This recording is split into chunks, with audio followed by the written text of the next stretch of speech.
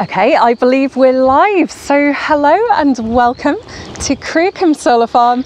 I'm Dr. Natalie Whitehead, and I'm joined by a wonderful, inspiring range of engineers and site experts who are joining us today. So I think we're going to be doing some quick introductions to introduce everybody who'll be talking to you today. I'm one of the founders and directors of Exeter Science Centre alongside my colleague Alice. I finished my PhD in physics before I did this, and before that I did an undergraduate degree in physics both at the University of Exeter. And before that I was an engineer in Southampton trying to make sustainable buildings. So I've been an engineer and a physicist, and I've learnt so much from both topics. Over to you, Alice. Hello, I'm Dr. Alice Mills. I'm one of the founders and directors of Exeter Science Centre. I used to be an astrophysicist and then got really into science communication, worked as an outreach officer for science at Exeter University, and now I'm working alongside Natalie. And yeah, delighted to be here today. So I'm going to hand over to Tracy first. Morning everybody, my name's Tracy Ebrell and I'm the Consultant Operations Manager here at Creacombe Solar Farm. I had an unusual career path to get me here today, so I started in banking at 15 and then I went into aviation for 10 years, and then I decided to give something back to the planet because my carbon footprint was huge after being in aviation. So I went into environmental and conservation and the charitable sector. So that's how I've ended up here today. I'm going to pass you over to Ray.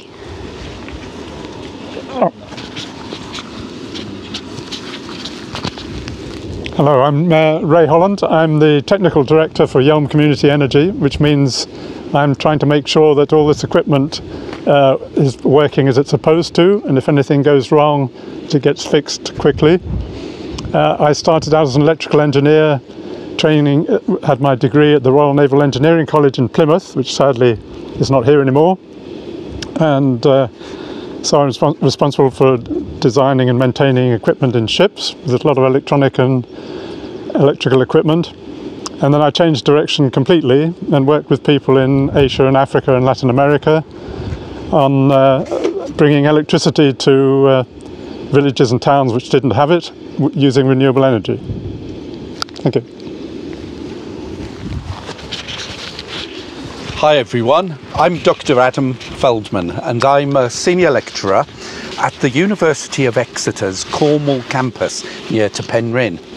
And what we do is invent stuff and research stuff, all to do with engineering and especially energy. And we also, very importantly, teach people all about our inventions and how to be great engineers. We've seen some really interesting career paths, and actually I've got a very odd one as well, because I started off as a human engineer, an orthopedic surgeon, mending people, but now I try to mend and develop strange and exciting pieces of energy engineering. Hi, I'm Dr. David Jenkins. I'm at the University of Plymouth, and I'm in the Wolfson Nanomaterials and Nano Devices Laboratory. I mean, I'm originally a physicist. Now I kind of masquerade as an engineer sometimes, and but my passion is making a difference, and I like to work with sort of nanomaterials for sensors. We heard about Africa. I do a lot of work in India on trying to improve water quality in rural communities, but also work on sort of biosensors and solar cells and teaching sort of solar renewable energy. Thank you. My name is Dr. Katie Shanks and I work at the University of Exeter alongside Adam Fieldman, and I study solar energy panels and new types of technology to make them more advanced and more efficient, and also integrate them more into buildings for sustainable development. And I really like the problem solving aspect of it, so looking at new materials and optics as well to try and focus light onto smaller solar panels, all to do with making them expand further so we can use them everywhere and have clean energy everywhere. Hello, my name is Richard Ellis. I'm from Goldbeck Solar. I'm in charge of the operation and maintenance and pre-construction and warranty section of the Creacombe Solar Farm. I've been involved in photovoltaics since 2005.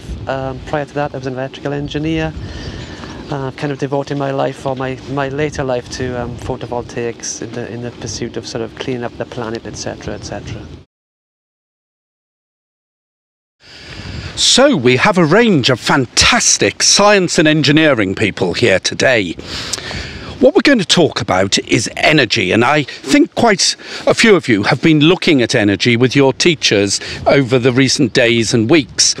What is energy? It's the stuff that makes things work. It makes your car drive, the aeroplane fly, the light come out of the light on the ceiling. It makes your telephone work. It even makes us work. We need energy to drive us. Now, we have a problem with energy. We're here very close to Plymouth, where 300 years ago in 1720 the steam engine was invented just outside Dartmouth by a guy called Thomas Newcomen.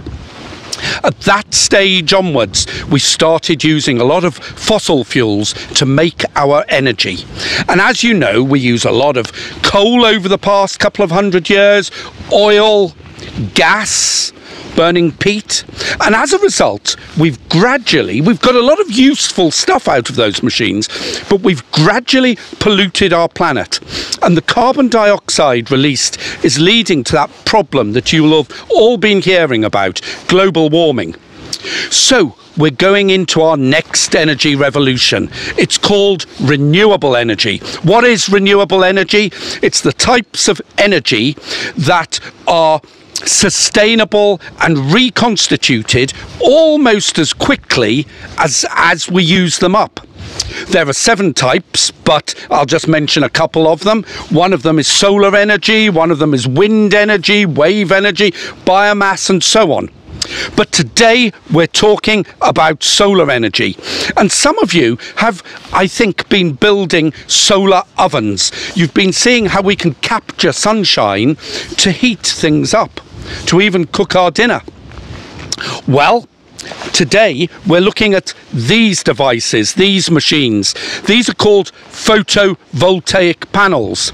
Not a totally new idea. They were invented back in the early Victorian period, but they've got much better in recent times, and we're going to see how today we're going to explain to you how a photovoltaic panel captures sunshine, renewable energy, and turns it into electricity. Fantastic, thank you so much, Adam, and we are really excited to be here with you, and we really hope that you can send us your questions. It's really important to send those in to us, and we can ask our experts as we go through. So what are you going to be learning about today? First of all, we're going to be asking your questions all the way through, so whatever you want to know about, but also we're going to be meeting first of all Tracy and Ray, who run the Creacombe Solar Farm as part of the community-owned solar farm. We're also going to be seeing how solar power works and what these things are made of. Then you guys are going to be doing a challenge in 10 minutes, so a time-pressured engineering challenge where you get to learn a little bit more about the tilt and the position of the solar panels. Then we're going to meet our site expert Richard, who is going to tell us all about that and see if you got the right idea when it comes to how you position these panels. And then we're going to be speaking to Katie and David, who are our researchers who are doing some amazing work in the future of solar energy. So I'm going to pass over to Alice now, who's going to speak to Tracy and Ray. Cool. So we've got Tracy and Ray here, and thank you so much for joining us. So really, first I want to know, Tracy, where are we? We are in not so sunny South Devon today, and we are on 27 acres. Sorry, forgot that was a technical hit, wasn't it? We are in sunny South Devon, and we are just north of Holberton and very near to Yelmpton. And we have 27 acres here of low-grade soil with which we've constructed a solar farm. And our solar farm here today is also having a biodiversity survey happening. So it's all happening. We've got lovely wildflowers here, going hand in hand, nature and renewable energy. Wonderful. That's so great. So yeah, 27. Do you say how many? 27 acres. 27 acres. That's enormous. So why here? Why now? Why this project? So the site was identified that with the long-term aim of getting into community ownership. We didn't want big corporate companies to just own all our electricity companies. We knew that the community could do it ourselves. So we're embarking on an 18-month project to try and get these into community ownership, and any surplus that we make from selling all of our electricity will be donated back, and we can support local projects, local communities, school groups, and really exciting projects on our doorstep. That's fantastic. What a brilliant project. So Ray, tell us a bit more about the site. How much power do you generate here? Well, over a year, this site will generate the equivalent of what 2,000 houses use in a year. So that's quite a lot. So that's equivalent of some 2,000 houses having their own solar panels. Yeah, fantastic. And what brought you to this? What's been your path into engineering? Well, as I said earlier, I was working in Africa and Asia and Latin America, and that was on community projects in places which didn't have electricity at all. So we were using renewable energy, originally water power, and anybody who's been to the Dart Valley Country Park will be able to see water turbine there, because this technology we were using came from South Devon. And later on we were using solar power because the price of solar panels became down and down and down, and is still going down. So now we can generate electricity in scattered units all over the country instead of having these huge power stations. Brilliant. Nat, have we got any questions at this point? Not done it yet. No questions yet? Well, don't forget, this is why we're live, so that you can ask your questions live to this fantastic group of experts. So, so yeah, please do pop them in the chat, and we'll make sure we try and get to answering them. Brilliant. So, I think I've asked you all my questions. Oh yeah, did you have a toy to show us? I have got a toy to show you. This is from 20 years ago. We developed a solar lantern, which is for houses which were previously burning kerosene for lighting, which is quite dangerous, and it's also expensive. Yeah. Whereas a solar lantern, I hope this still works. It's 20 years old. Yay! So people could use this. This is old technology, of course. Nowadays they use LEDs and they use lithium batteries, but some 50,000 people bought these and used them so kids could do their homework at night and in safety. That's fantastic. Really, really cool. So we're using a very small solar panel, as you can see down there. That is brilliant. Brilliant. Thank you. Any questions? Not yet. Come on, guys. Ask your questions. Now's your chance. Right. So, should we move on to the next bit? Thank you so much, Tracy and Ray. Yeah, that was wonderful. Okay, there you go.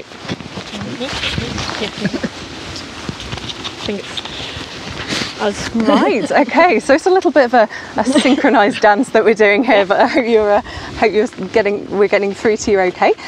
So I'm joined by Dr. Katie Shanks, and we're going to be talking a little bit about how solar panels work. So I think we need to go up to a solar panel first of all, so that we can have a look. So we're in this wonderful field full of solar panels, so we have plenty to choose from.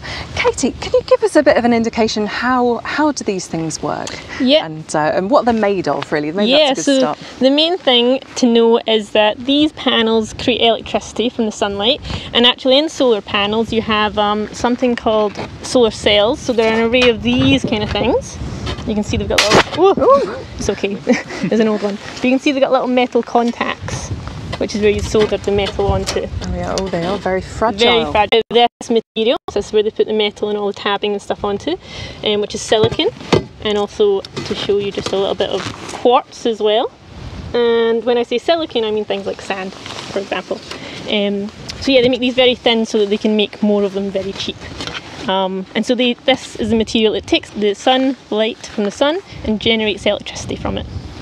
So I suppose, how do they actually go about making these things? You kind of said they've got some conductors on there and silicon. So these very thin materials really just use lots of chemicals and layers, and they put very fine layers together. So they have to get the right balance between different materials so that they conduct the electricity but also absorb the electricity and be really efficient.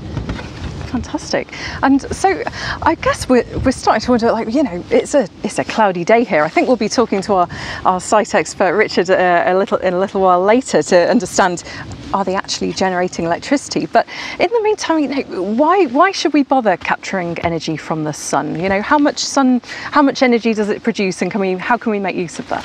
Yeah, so one of the most common facts in the solar energy world is that there's actually enough energy from the sun falling in 1 hour to supply the whole world with energy. So there is enough energy there, and it's just that we have to capture just a little amount of that, and that'll be enough for us. So it's literally 1 hour of sunshine across the whole Earth. Yep.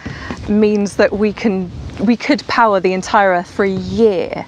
Yeah, so I mean, light's falling everywhere, so there's an abundance of energy. Yeah. And of course, I suppose we can't capture that completely. You know, you'd have to just cover the Earth with a massive solar panel. But even if I suppose we could take a tiny proportion of that, then we could use enough to generate enough for, say, a village or a local community. Exactly. I mean, one of the advantages of solar energy is you can put it anywhere. You know, you can have little small solar cells or really big arrays like this. Fantastic. That's super cool, and what an amazing start. I wonder, have we got any questions from the live chat? So. Well, millions of questions have suddenly come through. I think we had a technical issue. Okay, so yeah, which one should we ask? Holberton Primary School, Ryla? I hope I've said that right. Why do you have so many solar panels in one field? I don't know who wants to answer that one. Why do we have so many solar panels in one field? Generate as much power as we can. Tracy's going to generate as much power as we can. We get nearly 7.5 megawatts of energy from this one huge solar farm. So that's why we do it. And we've got a question from Lacan. How many solar panels does the farm have? The solar farm has 20,000 panels. So I think that's right, Richard? That's a lot of panels. Just over 20,312, I think. Okay. What other ones have we got? Trying to make sure we're doing ones from different schools. Sorry, hold on. Oh, someone's asked, do they work at night? Unfortunately, no, they don't work at night. No, not at night. Okay. But we've got a whole day that we can generate loads of electricity. So I think we'll move on to the next part, and then we'll keep answering your questions as we go along, if that's all right. Brilliant. So I'm going to be speaking to David next, and Okay. so we're still doing our little synchronised dance here, but hopefully that's all working okay. So David, you're going to tell us a little bit more about these panels and how they work. So what's the kind of mechanism? How do they generate electricity? How do they generate electricity? Yes. It's always an interesting question, isn't it? Because these materials are quite different. You heard they're made from sand, so they're not going to work as you might expect them to be. So, but we have things that you're familiar with are things like a wooden spoon. Now this is a very bad conductor, no electric will go from one end to the other. Then we have this wonderful metal spoon. So this is a good conductor of electricity. But what we have here is something which is in between. So it can be a conductor if we give it a little bit of help. So the help comes from sunlight. Okay, so, and there is a lot of energy up there that we can capture. Okay, but not all of it is useful. So the one way I've thought about it is, imagine there's a stream. Okay, now if you can jump across to the other side of the stream, then you've got the equivalent of enough energy to make this material to conduct electricity. But you can't go in 2 jumps, so you only got to have one big jump, and that's how we can make these materials work as a kind of completes an electrical circuit which we can then use, as we've heard, to power all of these wonderful devices that we use day in and day out. So let's see if I understand this properly then. So you need to have enough energy to get these conducting. So you need a big jump of energy, yeah, and they get that from the sunlight. From the sunlight, yeah. And there's a way of thinking about this, I suppose, is that light has lots of different energies. And in fact, you probably all heard of radio waves and ultraviolet ultraviolet waves, and that's all the same type of light, right? But Yes, just in different yes. at a different energy. Yes. So in this case, we need to have enough energy, so about visible light and maybe even more energetic, like ultraviolet. And of course, you put sun cream on in the summer, right? And that's to protect you from ultraviolet light. So I suppose we need really strong amounts of energy to get these solar panels Yeah, working. so you probably know, you can all see colours like blue, green and red, so these are the ones we're all familiar with. But if we go just to the edges of those colours, we're still able to capture them. So this is the energy that's enabling us to get across the stream and make this circuit work. Fantastic, thank you so much, David. And I'm just going to see if we've got any more questions from Alice, and then we need to pass on because you've got an engineering challenge to do, everybody. So Okay, we've got a question from Highview. Alex, how much has it cost to build the solar farm? I don't know who knows that one. Sorry, Ray, we keep putting you on the spot. Quite expensive. No, the total cost of this solar farm is, I believe, approximately £6 million. So anybody want to buy it? And we've got a question from Holberton. Will they eventually make solar panels blend into the environment more? That's a nice question.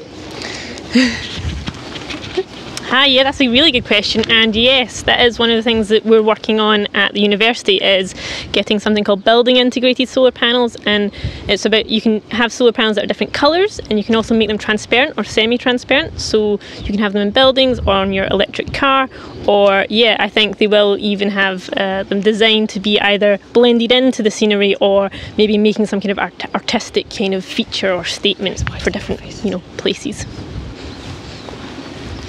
Fantastic, thank you. Let's see.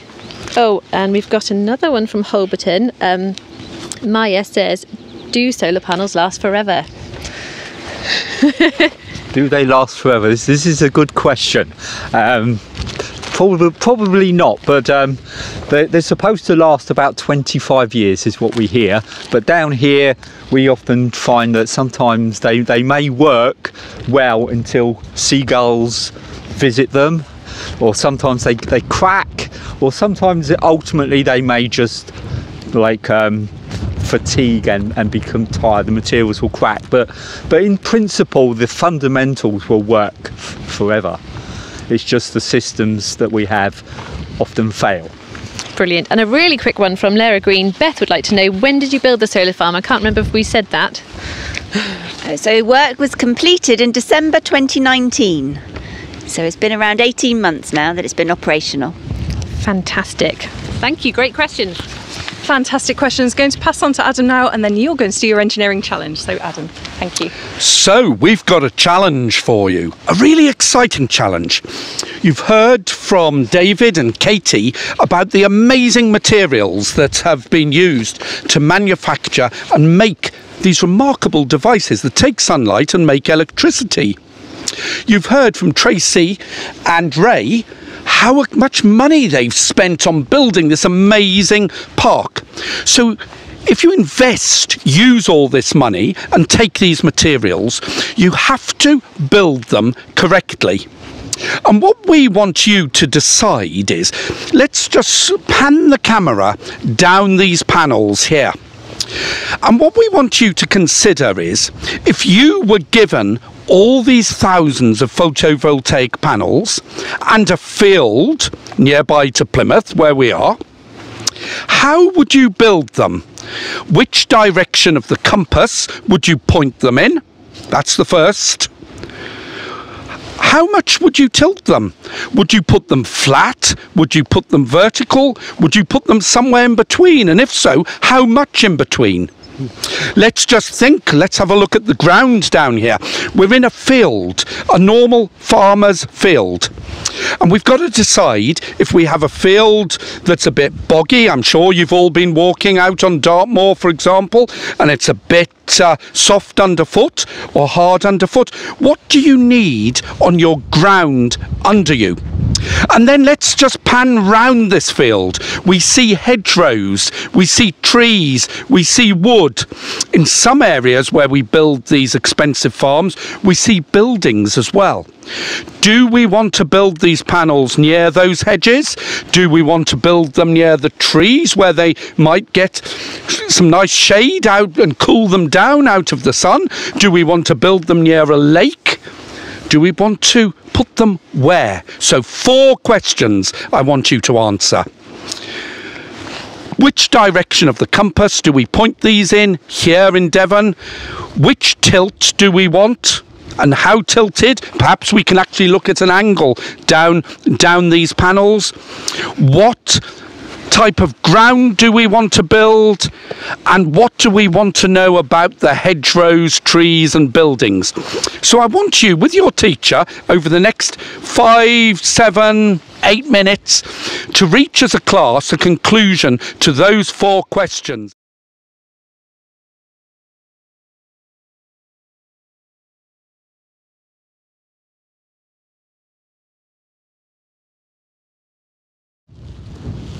Okay, we've been getting some answers from you guys, some superb answers. We've been told 45 degrees south is a good idea. And do you know what?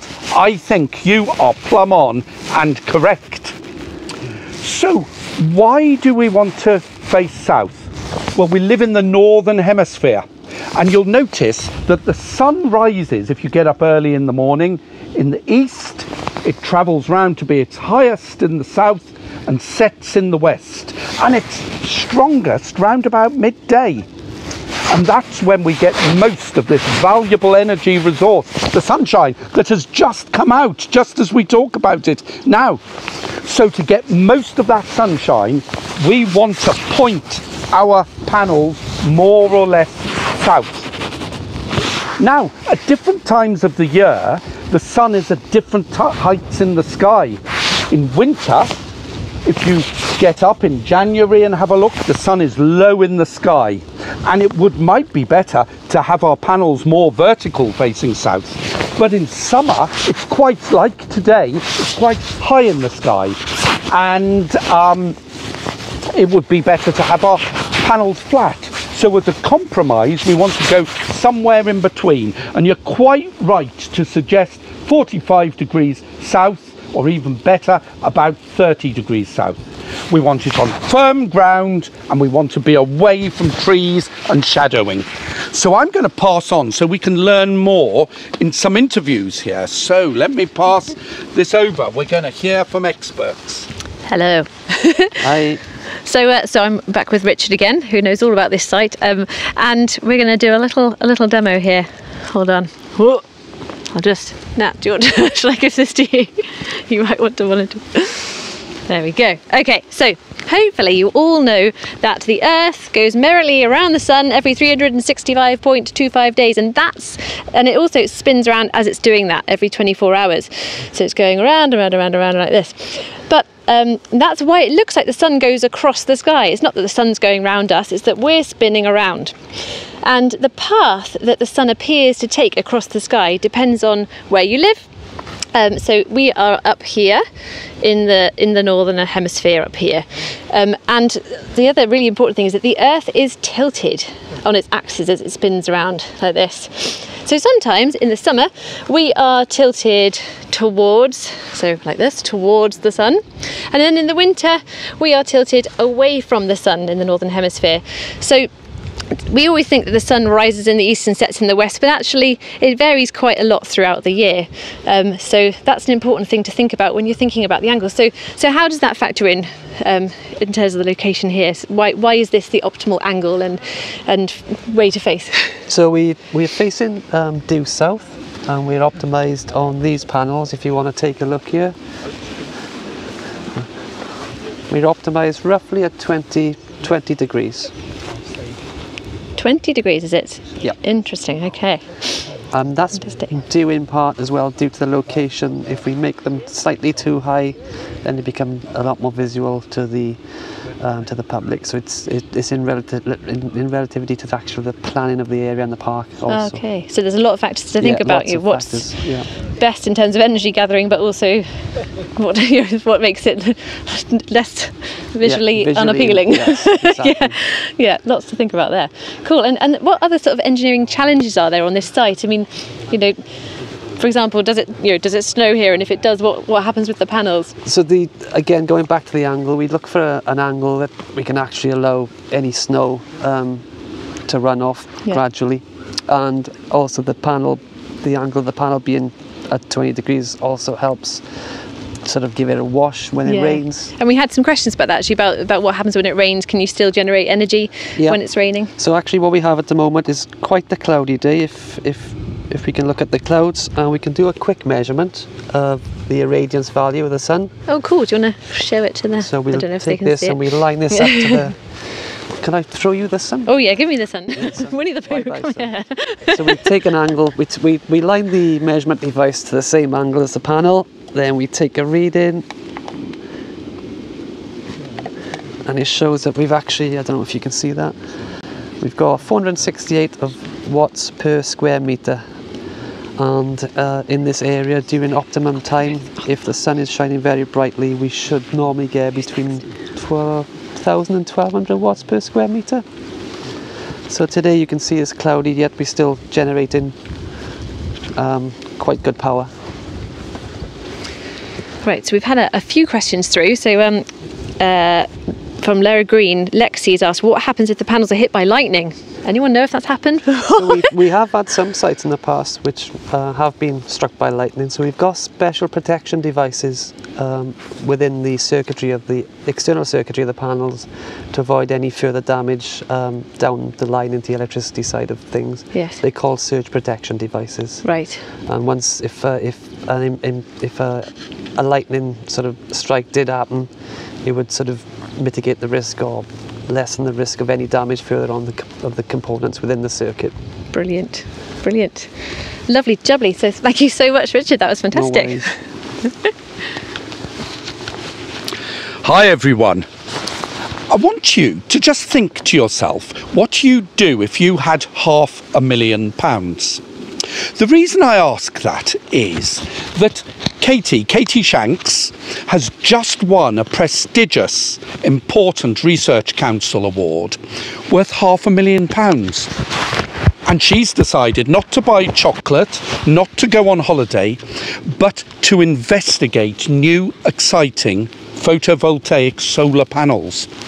So, Katie, tell me about your research and your concentrating cells. Yep, so one of the things I look into is solar concentrators, which just means that you combine optics with smaller solar cells. So this is all about reducing the amount of expensive photovoltaic material that we were just talking about, but still getting the same energy output. So I've got a big lens here, for example, which is a high concentration device. And I've also got these little lenses, which you can combine with little solar cells for building integrated solar cells that we were talking about. I've got a little sample here to show a bit more of that, if I can get it out my pocket. So for example, you can see them there, the lenses and then the little solar cells at the back. It's all about reducing the amount of material that you need, but increasing their efficiency and their power output with optics. So I'm looking into that and looking at making them smaller optics, smaller materials that can be integrated into buildings. And one of the materials that I look at is materials in nature. So I'm looking at nanostructures in butterfly wings and moth eyes. So moth eyes are very absorbing, and so you copy these nanostructures to make solar cells more efficient. So that's really amazing.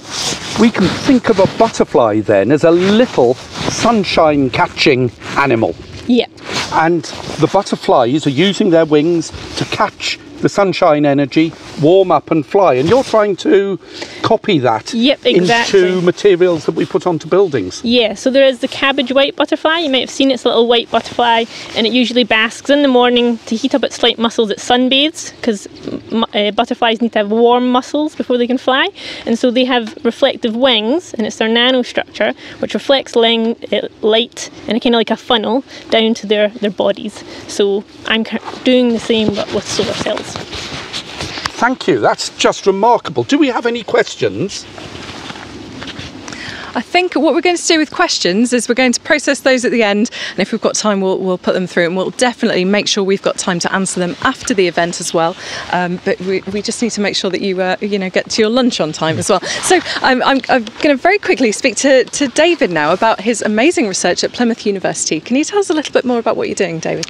Okay, Natalie. Yes. So we're interested in solar panels, as you can guess, and we work with panels like this, which you can see on the farm. So we do a lot of, so we combine research with teaching as well. So we also play around, we've got students to make panels themselves. So these are all from little individual cells, and some of these are all connected, all lined up together, and some of them are all kind of connected, stacked one on top of each other. Okay, so but as you can see, if you can capture these here, you can see all these metal lines on the cells. Now, for us, this is a bit of a problem, because every piece of this metal means we get less light, and hence we can get less energy. So the things that we've been working on are trying to come up with a cell where all these metallic layers are not actually on the front, they're on the back. And you think, how do we do that? And it's not so easy, but we have got some that we have made. Again, you may be able to see. So this is now looking at the back side of the panel. So in terms of this is like what is under here kind of thing in terms of the cell. So what we've done here is we've put all of those metal layers essentially onto this side here. So what you can see are these, you can see a gold square, and you see a rectangle in the middle. Now that rectangle in the middle, it looks the same as around the outside. It's because it's got a very, very thin layer of graphene that we use here, and this is where we're able to kind of replicate what happens with a big solar panel and still create an electrical circuit in exactly the same way. So David, what is graphene? We might have heard about graphene. There's a lot of talk about graphene. What is it? What's it made of? You're all familiar with honeycomb, I guess. Anna Kate could have bought lots of honeycomb with her grant. So imagine like the honeycomb structure. It's all kind of hexagonals, and it's just one layer of carbon atoms. Okay. So carbon, and we're made up of carbon pretty much. Yeah, we're carbon life forms. So carbon's a very available material, but in this form it's very, very difficult to work with. Very, very difficult. So we're keen to try and use other materials that can be used to replace graphene, because this little cell here will take several days to make. Right. So it's not really commercially available, sustainable or at all at the minute. So I guess I'm wondering, why do we need to look for replacements for the materials in here? Are any key benefits? Key things are, one, remove all these metallic layers, because these are all losses. These are things we can kind of improve upon. But we heard about tilt angles. Can we make a material where the light is absorbed at all angles equally? This is one. And also we know that the sunlight has got these colours that we can see, the blues, reds and greens, but it's got the other kind of, we say colours but we can't see them, but they're about. Can we collect them? And also most of the energy is in this green, and that's where these panels don't work very well. So can we make them work much better where most of the sunlight is, yet still capture the kind of the energy that we can at present. So I suppose it's all about making them a bit more efficient and making them maybe even a lower environmental footprint, because they take a lot of energy to make these things, but they do tend to make that back in a number of years, you know, maybe 2 or 3 years, I suppose. So I think we need to move on to questions. Thank you so much, David. And so have we got any questions, Alice, from the audience that we can answer just now? We have hundreds of questions, thank you so much, and we will make sure that these are all answered after the event. Sorry that we won't get to all of them, but we have the question, why don't solar panels overheat? And that is from Lara Green Rio.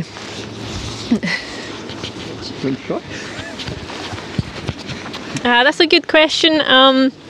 So they are designed so that they've got this big area behind them and there's lots of air flowing to cool them down, and when it's even higher temperatures sometimes they can have things like water passing through, and sometimes that heated water can be solar thermal, so you use electricity, you get electricity and heat energy out of it.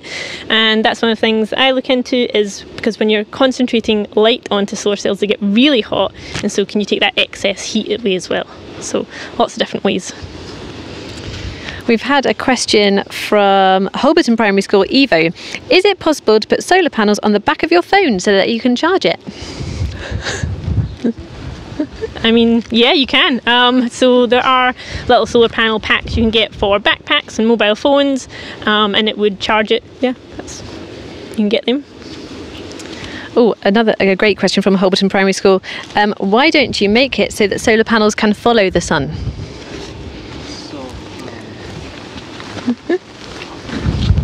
So we already have systems and sites in place where we use what they call a tracking system, which tracks the sun from morning to evening time. The system is worked via hydraulics on a roller system. So yeah, they are available and also, you know, in place and installed on many sites across the world now. So we're coming towards the end of our broadcast today, and what have we learnt? We've learnt that all the people that we've spoken to today, and all sorts of scientists and engineers, are constantly inventing and creating. Everything, look around your classroom, everything in there has been invented by someone who was once a child, once a student, who've believed in themselves. I can go on to invent. And you can do it really simply. One final thought. We saw those new photovoltaic materials made of the material called graphene. The people at Manchester University won something you'll have heard of, the Nobel Prize for that invention of graphene. And to invent graphene, all they needed was a graphite pencil and some sellotape. They drew on a piece of paper, and you will have probably done this experiment, that your pencil line, being made of this interesting stuff, graphite carbon, conducts electricity. And they wondered how thin they could make that pencil line by sticking sellotape onto the pencil line and taking the top layer off and making it thinner and thinner. And they ended up with the thinnest possible layer, which actually worked better. They expected it to get worse. So they made a Nobel Prize winning invention into these photovoltaic panels with a normal pencil and some sellotape.